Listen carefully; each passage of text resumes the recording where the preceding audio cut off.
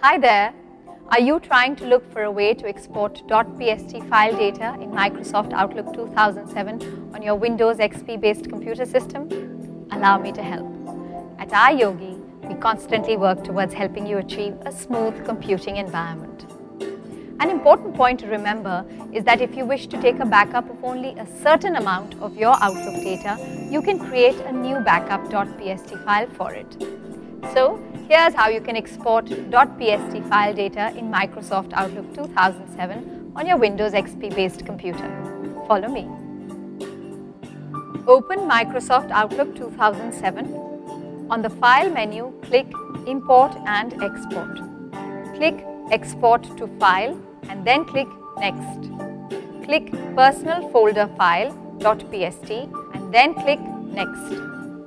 Click the folder that you want to export the .pst file to and then click Next.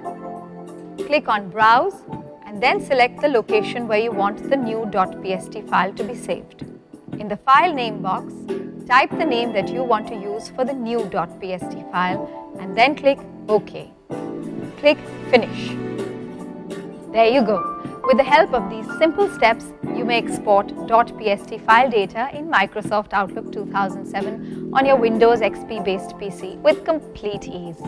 Now that's called great tech support.